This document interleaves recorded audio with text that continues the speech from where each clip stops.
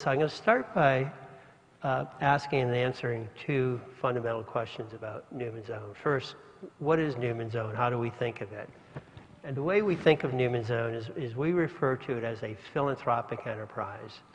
You might think of that as being one end of the spectrum of when business is getting into the area of business for the common good. You might even think of it as the anchor of that spectrum. It's the transition point from a nonprofit to a business that's totally 100% committed. So we, as a philanthropic enterprise, everything we do ends up with a charitable purpose. We give away 100% of our profits to charity. The next question I'm going to try to answer for you is, who is Paul Newman? Now, you've seen a little of that, but I'd like to start by asking a question of all of you with a raise of hands. This is a young group out here. So everybody under 35, can you raise your hand if you know who Paul Newman? Everybody. Okay. Boy, you guys really knew Paul. Now, how many knew of Paul because he was a movie star? Whoa, that's even more impressive. Well, Paul, that's unusual, because if I ask out of a group like this, it's usually one or two hands, and when I ask them why, they don't really know. They say, well, he was the guy in the popcorn, or my mother knew him, or something like that. But here's who Paul was. He was the major movie star of his time. As I put up here, that's a picture of him in one of his early films. Your mother's Paul Newman. That's I'd like to lay claim that I looked like that with my shirt off at some point in my life. I never did. Way over on the right, this was Paul's last film, and that's the Generation Z. They would remember Paul Newman as Doc Hudson. In fact, the most recent release of the new Cars movie, Paul's voice was in that. We granted a license for them to use a bit of his voice posthumously. But who Paul really was this man in the middle. He was a very average human being. He was a man of immense humility. He was very talented. He was shy, actually, for a man who was such a celebrity. He was a person who really spent a lot of time pondering what he thought of the role of, he referred to it as luck. Other people may have another name for it. But the role of the luck of circumstance in somebody's life. Good luck and bad luck. And he would say that, he was lucky to have been born in America with all of the opportunities that afforded him, and was lucky to just happen to look right for the movies. And he would immediately say, I had nothing to do with any of that. Where I was born and how I looked, that had nothing to do with anything I did. It gave me opportunities.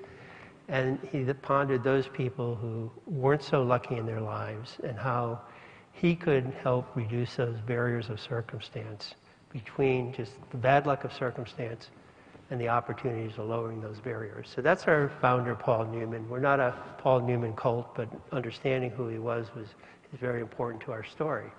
So that segues into two more questions. 1982, when Paul started Newman's Own, he was asked on the Today Show whether or not, and you heard a little bit of this in the video, can a company that's going to give all its money away possibly succeed? And the answer was, we don't know.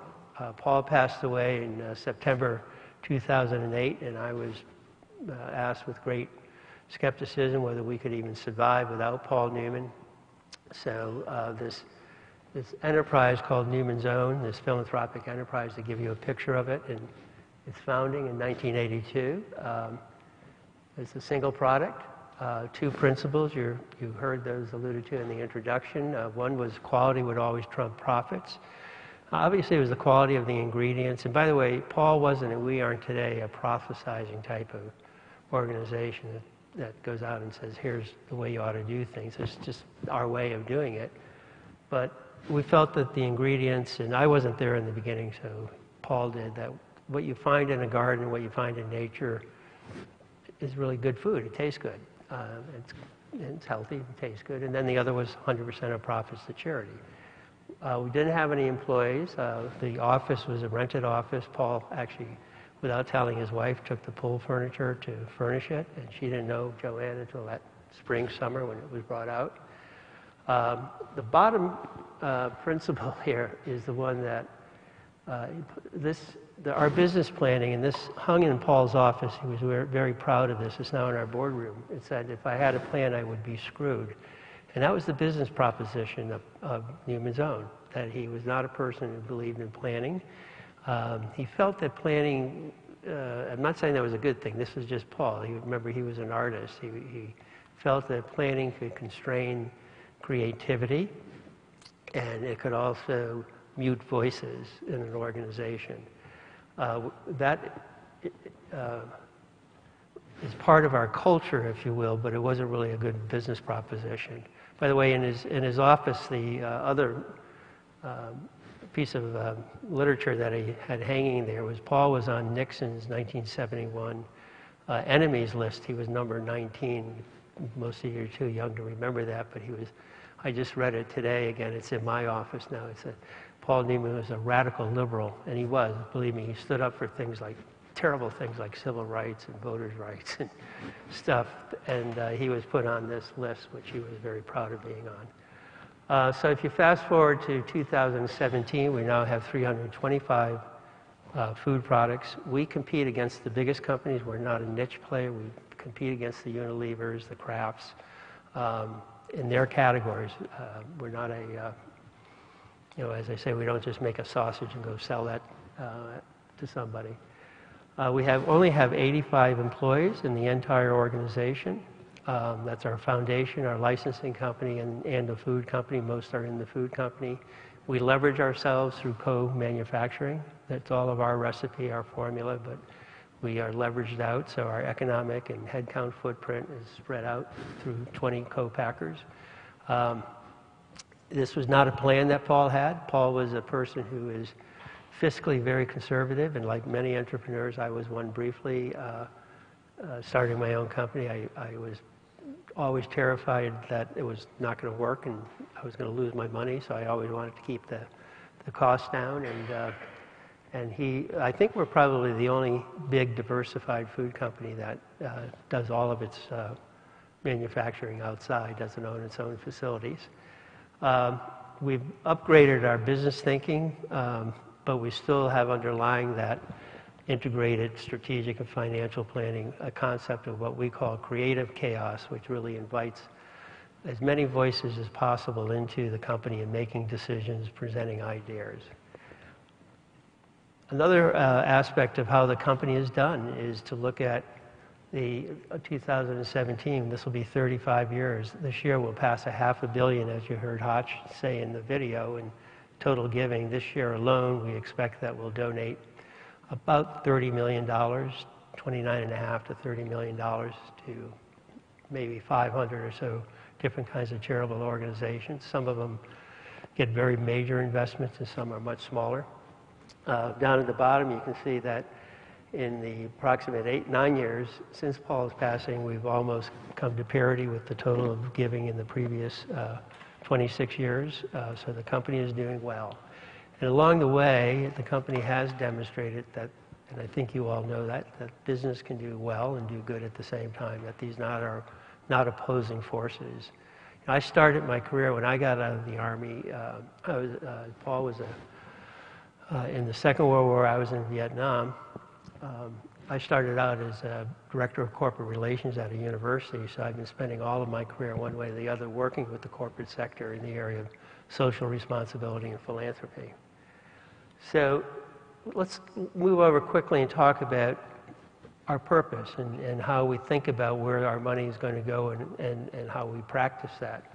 We have 4 big giving areas, and those are in the video. I won't go through those again, but they're so big you can drive a fleet of trucks through them. They're big windows to try to keep us organized around our thinking about what kind of organizations we want to support. But we really bring a business proposition to our support. We always want to put a face to what we do. We want to make sure that our money is serving somebody, is providing a benefit to people. But at the same time, we look for and hope for that something larger will come out of that, something that maybe, we're a great believer that good policy can come from the bottom up. It doesn't need to always be coming down from social policy, that is, social change. We think of the nonprofit sector, particularly in the United States, as kind of the R&D of society. It's where a lot of experimentation takes place. Government then can go scale things, but we try to be an equal partner with our grantees. We want to make sure that they're telling us the good and the bad, and we're being very transparent. We engage ourselves beyond our dollars. We try to leverage our resources, our human resources, our brand, our expertise, whatever we can do, we actively work in fundraising with them. And then the last one, which is important for me in particular, having worked in the nonprofit sector, is that we measure steps, but we don't measure impact. We evaluate impact. And what do I mean by that? I take students at Columbia. You can't measure or you can't evaluate your impact, in my view, or our view, until you're finished with your careers, perhaps. What have you done with your lives? What have you done with your careers? It's not how well you did in terms of the scores of tests getting in or the kind of honors you might have received at graduation. Those are very important, and those are steps. But it's what you do with your life, the impact that you're making in the long term, which is hard to really put hard metrics around. We evaluate that. It's a softer term. How are we doing for time? Anybody a timekeeper here? 2 minutes, okay. This is one quick example of one of our grantees that I'd like to go through. We work in Kibera, probably the largest slum in Africa. Over 1 million people and something the size of Central Park. Just a terrible place.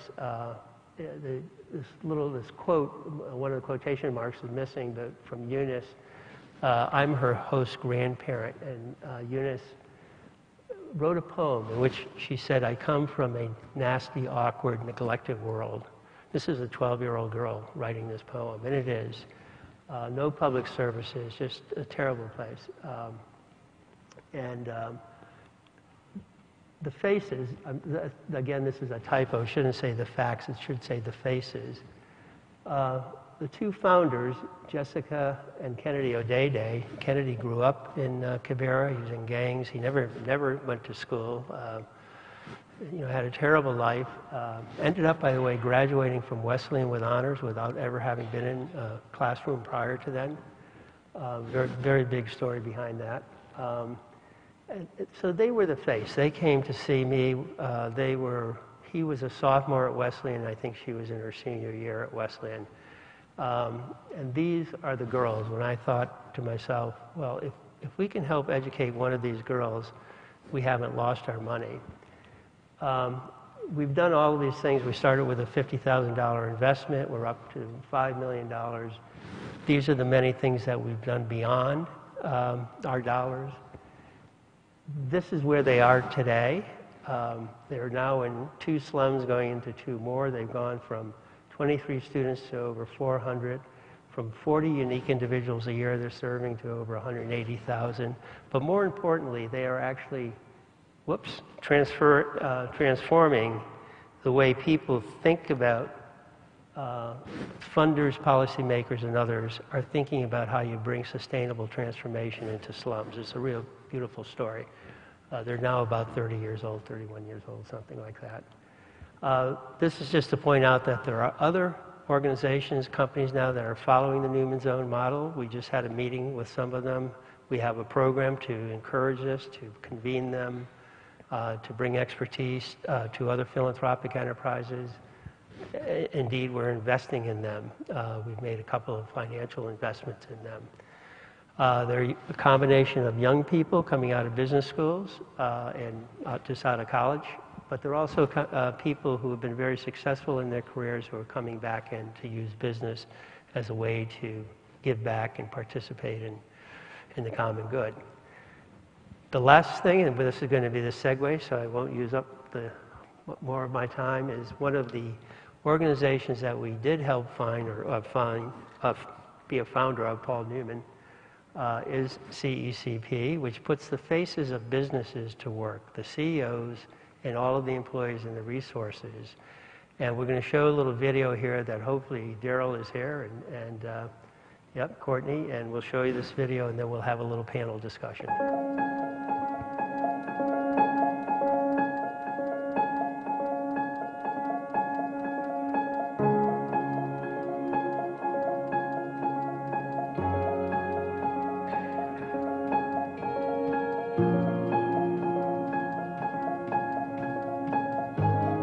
You are a founder of an organization called the Committee Encouraging Corporate Philanthropy, which is an organization of about 150 chief executives organized to encourage corporations to act more philanthropically. There's controversy about this subject. Some feel it's the right thing for companies to do, and others feel it's not the right thing. The company's purpose is to earn profit, give it to their shareholders. What is your thinking on this? It has a responsibility to you, but you have a responsibility to the community as well. And the corporate is not just an inhuman money machine. I mean, they have to accept the fact that they exist inside of a community. And I think they have some moral responsibility to be involved, to be engaged into that community. They just can't sit there and not acknowledge the fact that there's stuff going on around them. Mm-hmm. Do you think they're doing enough? Well, I think they could do more. Daryl and Courtney.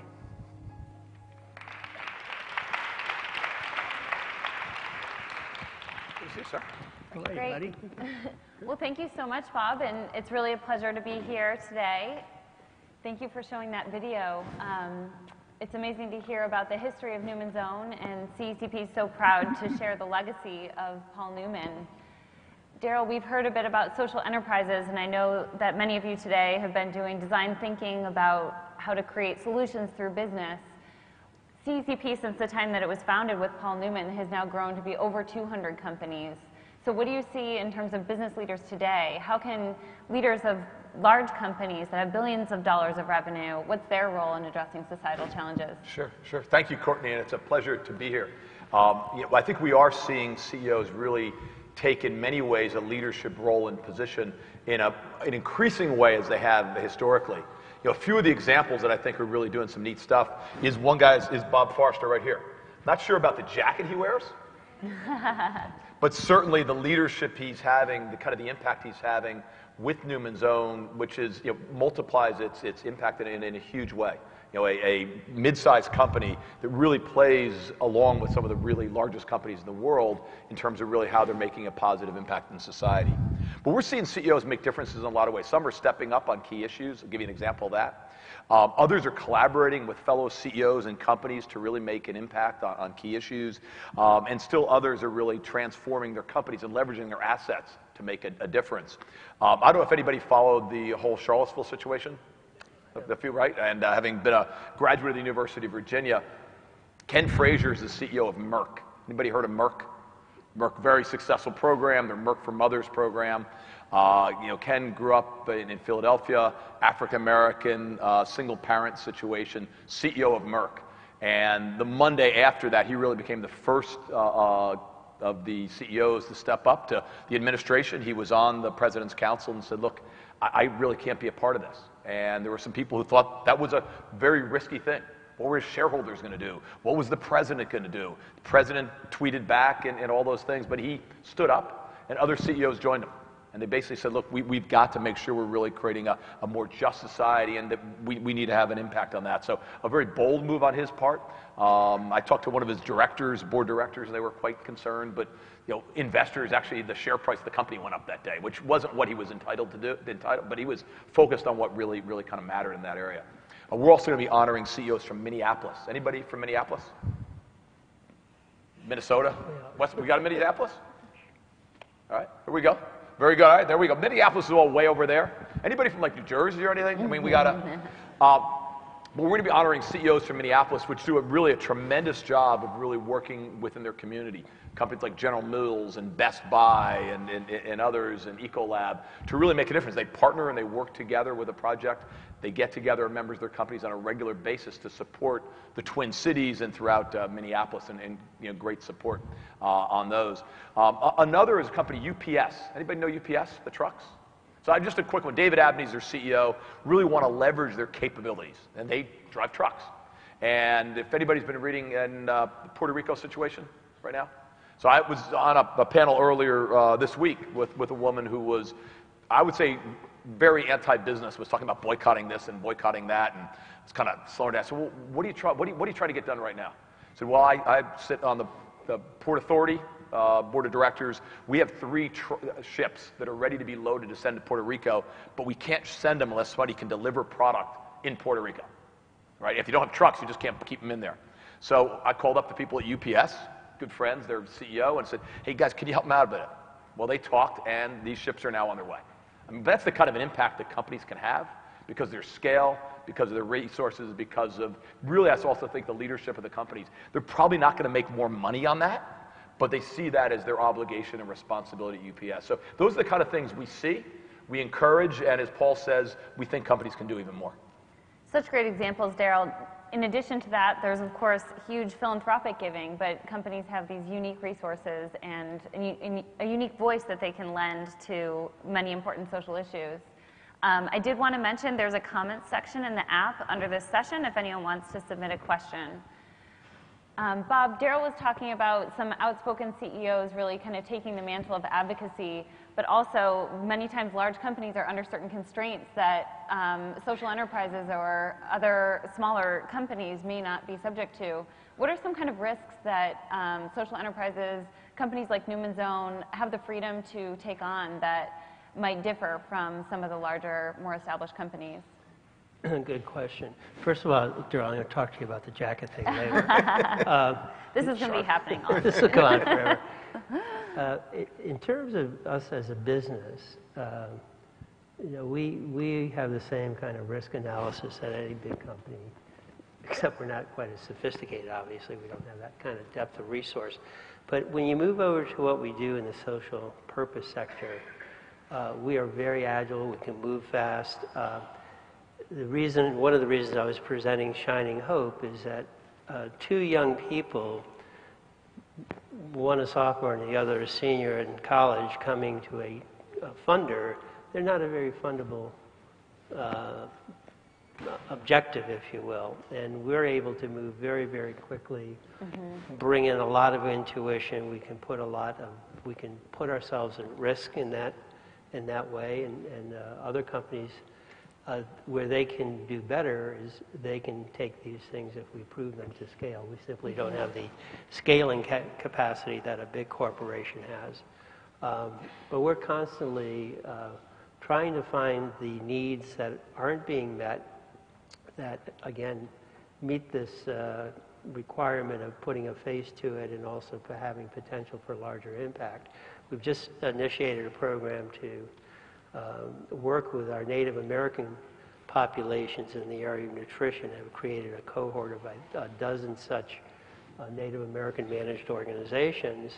And nutrition, if they're going to break through this barrier of luck, they're going to have to get better nutrition into their food systems. And if we can demonstrate what we're doing there, then the other food companies will come in and participate, and indeed our government will participate. So we don't have a lot of meetings, we don't write a lot of memos. Probably the biggest impediment to making decisions is me, because I get so backed up. I sometimes don't get the stuff out, but even then it's pretty fast. We can do it on the spot if we need to. That's great. The ability to move quickly, and as you said, to take risks on sort of newer social leaders is really valuable, and then helping, provide the bridges also for other companies or other organizations to take them to scale. We do know from companies sometimes there are other hurdles of more established organizations that they need to be able to work with, so that type of work is so valuable. And we see in social enterprises that the purpose is baked into the company. We literally, in the Newman sense, it's baked into the product, it's baked into the heart and soul of the company. But Daryl, we've seen some larger companies that you might not necessarily expect doing some real soul searching as to their, deeper social purpose. Is that a trend that you're tracking, and what are some examples? Yeah, we are seeing a real growth in this notion of purpose. Sort of in Newman's own case, what they lack in scale, they more than make up for in focus and in purpose. Clear direction of what they're going to do to help make the world a better place. And most companies, if you go back to the original founder, had a real sense of purpose, what they were trying to do. Sometimes as they then brought in professional managers, and I'm an MBA and all the rest, these MBA students and business school students educated these elite institutions, they sometimes lose that purpose and the focus becomes a spreadsheet. That's how we're really going to drive it. But they kind of lose the essence of that. But Henry Ford talked about how everybody could have transportation. John Dorrance, founder of Campbell's Soup, was how you could have efficient vegetables delivered to people in the world. Modern day CEOs like Howard Schultz at Starbucks, right? There was a real purpose and entity of what those companies are about, and companies move away from that. We're seeing a move back for companies from that. Part of it is driven through, I think, the power of social media. Part of it's millennials, folks like Bob and myself and you guys, us guys are all together. But all seeing that we can have a greater, we want to be part of something great. It's not about making money and at the end giving it all away. How do I make a positive impact day in and day out? One of the companies we think that does a terrific job of that is PwC. PricewaterhouseCoopers, the consultants, auditing firm, et cetera. They have a woman who's one of the best in the field on this, Shannon Schuyler. And her title, one of my favorite titles in business, is Chief Purpose Officer. They have tens of thousands of employees. They really want to connect to how they can support the companies they serve, but how that also works for their critical employees as well. Another of my favorites is Essilor. Anybody heard of Essilor? No, Essilor, French company. Anybody have a pair of glasses? Right? Wear glasses? Chances are your lenses were probably made by Essilor, world's largest eyeglass company. Their vision is vision. Right, focused on vision around the globe. And they have one of their executives who ran their Asian business, fastest growing, is now their chief mission officer. And their goal is to help everybody in the world to be able to see, to be able to have glasses they can see. 2 billion people in the world today, if they had glasses, could see. And if you don't have, take your glasses off in the back row. How well would you function without those? Could you imagine doing that in an emerging economy and trying to get by and all? So they really have a huge area, and they're getting tens of millions of people each year to be able to see. What they actually find out is not only was that good for those people, good for society, it leveraged their capabilities, but that 80% of those people come back within a few years to buy glasses, which they never would have done before because they weren't contributing members of society. So those are some really good examples of people building purpose into their entity, into their organization. And Bob, if there's someone who wants to address specific social issues, why start a social enterprise? Why not start a nonprofit? And if you go the social enterprise side with that direction, what are the challenges of trying to run a business at the same time that you're trying to address critical needs in the community? Well, I think the people we know and how we feel about it, and the people we're working with, they have the same sense of drive and motivation to do something to help make our world a better place, is what you see in the nonprofit sector, the public charitable sector. The difference is that they really believe in business. They believe that the dynamic of business really provides an energy. There are days, for instance, at Newman's Own that I wish we were a traditional foundation and we just had a big, big investment fund. And I didn't have to worry about these people called consumers who can be so punitive if you're not really fulfilling the promise of the brand, competitors and other things. But that really brings a relevancy. So the people we've seen inside the sector are they just want to combine what I refer to as the two most widely admired aspects of the American character, if you will: business entrepreneurship, the energy, the sense of purpose that comes just from being in that sector, competing, innovating, doing everything a business does, winning some, losing some, with the other aspect, which is philanthropic generosity. So you know, we're kind of said the tipping point from a classic nonprofit into a commercial enterprise. And keep in mind that all nonprofits, particularly when they come to scale, they better be operating like businesses too. And any question from the audience here, any resistance to your business model? No resistance other than the fact that we're not legal. That's not a resistance, that's a fact. We're dealing with a small issue in Congress that in 1969 there was a tax act at that time that really took away the opportunity for this type of business to continue after the founder's passing.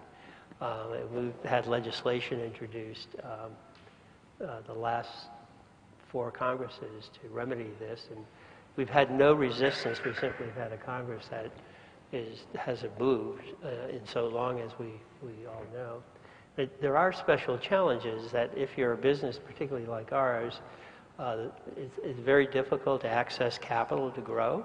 All of our growth comes from internally generated funds, and because we have this promise to give it all away, what we can actually retain for investment is also limited. So that's a real issue. Mm-hmm. And I think we at Newman's Own are really working to put together financing vehicles for social enterprises, and particularly those at our end of the scale that are giving it all away. Because it's pretty hard to go out to an investor and say, make an investment. By the way, you'll never see this money again, but it's going to do a lot of good. But there are lots of people out there in foundations that if you can do this the right way, you can, I believe, do a syndication of some sort where those investors will make the same commitment and could be put into the investment documents that they'll use any profits they receive to donate back. So we're working on that type of model right now. That's a big challenge. And Daryl, in the interest of time, I'm going to incorporate questions from the audience as we go forward here. But there was a clarifying question about the industries we work with and if we need more representation from any industries. And then also just wanted to reflect on one of the challenges we hear from our CEOs, which is that the short-term pressures often are one of the biggest hurdles to working with all stakeholders. And what is it about short-term pressures that can prohibit a more comprehensive strategy that serves the community, employees, and others? And are there some examples of CEOs? Great. Let me try to address those questions. I also want to comment a bit on, as we talk about nonprofits, as we talk about social enterprise, which play an enormously positive role, but also big companies can be a place to really make a positive impact. And I think that as you think about options, there are, because of the scale, because of the resources. When CECP was founded about almost 20 years ago, there were less than 10 of the S&P or the Fortune 500 companies that did CSR, corporate social responsibility reports. Today, there's less than 10 that don't do it. So literally, it's gone from 10 to nearly all of the companies. And so companies are finding more responsibility because of millennials, because of their customers, and because it actually is good for business in the long term, which we'll touch base on. Our daughter has a master's sustainability. I said, where are you going to go with this thing? And worked with nonprofits for a few years. She's now working for a Fortune 200 firm. And she said, Dad, it's so great. I mean, we're not raising money all the time. We can make an enormous impact. We know so much about what we do. They're also helping on some of the work in Puerto Rico and on the disaster relief. They have a real focus there in the apparel industry on cotton growing and how can we make that much more sustainable. So there are opportunities in big companies as well to make those difference. There is other conflicting sometimes objectives, which makes it a bit more challenging, but that scale, particularly in ones that are purpose-driven, can really be quite good. From a CECP perspective, we work with all industries. Our goal is companies need to be big companies, in the Fortune 500 or bigger. I think we have 68 of the Fortune 100 are part of CECP. Or we have a select number of pace setters like Newman's Own that are really helping to lead the way, the companies of the future. So that's our mix. And we really touch base on virtually every industry that's out there that has some scale and some size. We started in New York, so we're very strong in financial services. We're growing our tech businesses, good in consumer, and building our business and our organization and companies around the globe as well. So, in fact, Bob and I go to an Italian conference every year, which must be where he got his jacket from.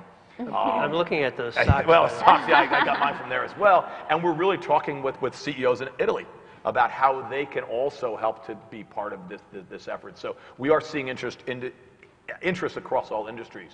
One of the challenges, if you're not a nonprofit, if you're not family owned, is how do you do with this if your company is publicly traded in the public markets? And every day we read about Wall Street Journal and the stock prices go up, and Ken Frazier shouldn't have said anything, his stock price might have gone down. And that does put enormous pressure on companies to deliver in the short term and forget about the long term. And that's one area that we're really trying to push back against. Frankly, if there's one area if I was a student today that I think is the biggest issue you guys face, is a bunch of people like us and others who only care about the short term, who aren't putting the investment in infrastructure and education to really build a better world for the future. That's a whole other issue. The fact that the amount of money that we're paying on debt and things like that is just crazy, and that's what we need to do if we're going to build a great world. What we're trying to do in CECP, and we have some companies that are ready to are stepping up, is to align the vast majority of investors actually care about the long term. There's a bunch of traders, many of them came from Columbia, more from NYU, and other schools that are trading every day, and they don't really care about the business they're in. They're trying to make money on the churn.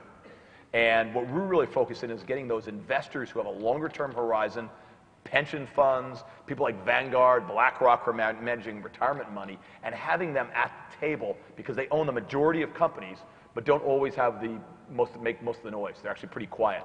So we've really created that. One of our favorite CEOs in that is Mark Bertolini at Aetna, the health provider, who basically went into his CEOs or to his investors and said, I'm going to fire some of you. I don't want your money. You are so short-term oriented. All you care about is this. We're trying to really help improve and fix the American healthcare system. That's the investors we need to have. He did that. He then increased the wage rates of his lowest paid employees by some 50%, took care of their health care area.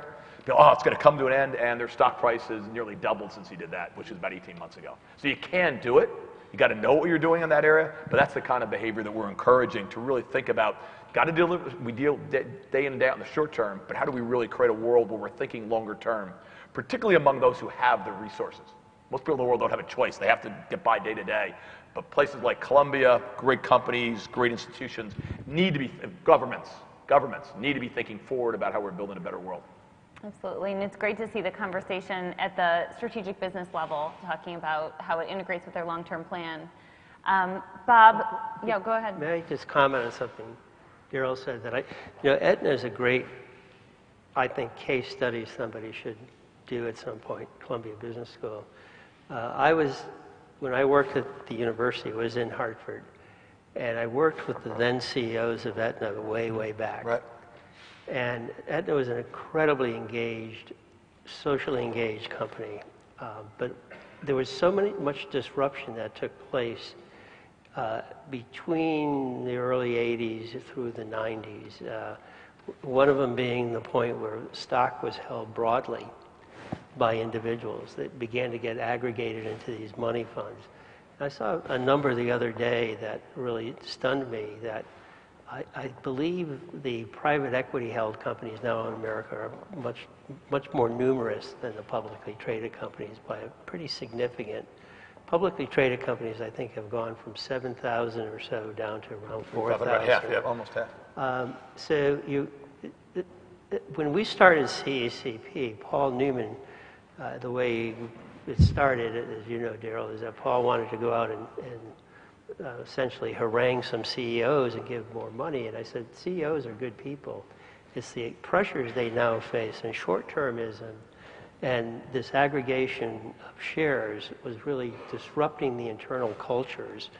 And you had a different kind of person come in. Right. And I think CECP has been an incredible force in making a change there. And the last bit of it is this initiative that you have in bringing in the long-term investors to begin to say, don't talk about quarterly stuff. We want to see value created. And we believe that a company's role in society creates long-term value in the company. So that's going to be a breakthrough. It's a big one. And that helps to address a couple of the questions about, there's a question about, does CECP steer our companies towards a specific area? And we really don't. We know our companies invest in all areas, but that we can help support areas that we know are a priority. We do see increased focus on STEM education, for example, among other areas. And our model is a membership model. We're a nonprofit organization, but we also offer deeper dives with companies to get more support or communities of companies. Bob, there's a question about your model and also just some advice for the students here about how you expand the business when you give away your profit and do you reinvest. But then, so that's kind of a technical question, but wanted to make sure you have an opportunity to share your comments on the role students should have in creating the future of social enterprises.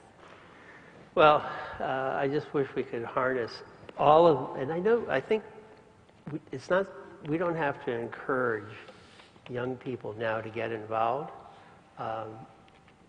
It's just wonderful how this has grown. I can recall when I began to see the beginnings of this. I had my consultancy at that time, and I had these very bright young people who were working at Goldman that went to the best schools and had MBAs, and they'd been at Goldman and other big firms for quite some time, and they began to show up in my office and was just saying, I'm doing well, but it doesn't feel right.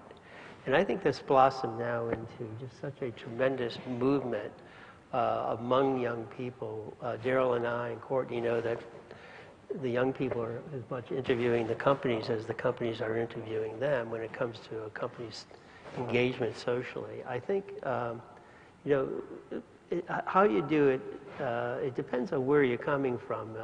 The one thing you need to do if you're going into a philanthropic enterprise, you really need to step up to the issues that you're giving away your ability to create great wealth. You can pay yourself well. You can have good 401ks.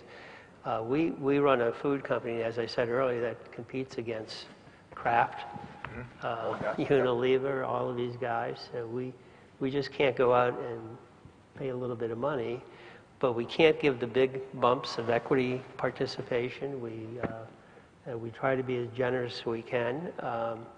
So it's not that you're going to take vows of poverty if you get into any of this space. It's not necessary to do. But I think to get into it, there are many different places. I know Columbia has developed its program beautifully. There's so many universities now that are beginning to connect. I was just this past weekend with a professor from Toronto, which has a program, University of Bocconi, as I mentioned earlier, in Italy. And there's such a great network that is growing out. So there are many different places to get there. But if you're going to go into the social enterprise, really be true to the social enterprise, whether it's a philanthropic enterprise or a true social enterprise. The one thing I would encourage is to make your true north that purpose. One of the great worries that I have right now in this area is that there are some that are using what looks to be purpose-driven business to help just grow their businesses. And that is going to hurt everybody at some point in many different ways, and it's going to hurt the nonprofit community. So if you're going to get in there, really walk the walk, if you will, and really say, we're there, we're going to put it into our governing documents, we're going to do other things that really seal this, because it's not just about you, it's about other social entrepreneurs who are going to try to create a movement here. So I hope that's responsive. Great, absolutely. And we'll be around for a while after this if you want to address some of the questions we weren't able to get to in the panel aspect of this. But I did want to draw your attention. Some of you may have noticed as you were cutting your coffee some activity around the humanitarian display here, which is so true to the spirit of Paul Newman, that he really genuinely believed that philanthropy and giving back was something that everyone, every individual, and every company had the ability to do, and that small acts are important. So the humanitarian campaign really encourages all of us to consider, what is it that we can do? Is it helping someone out? Is it something with our time, a talent, giving money to, to a cause or to help another person in need. So certainly encourage you to think about how you can pay it forward and take a picture with Paul, hashtag it, and make that commitment so that we can all, take small steps to a greater future for everybody. And wanted to share a really brief video on the humanitarian campaign. Cool.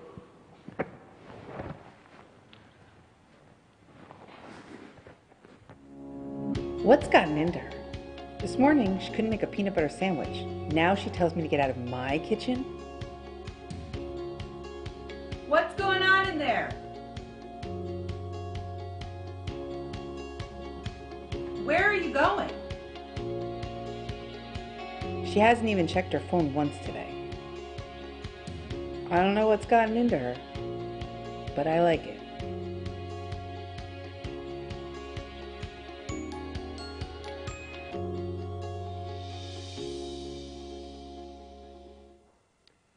Well, I can't think of a better way to conclude our formal panel here, but thank you so much to Bob Forrester for inviting CECP to join you, and to Daryl for your leadership, and to all of you at this conference today. So thank you so much. Thank you very much.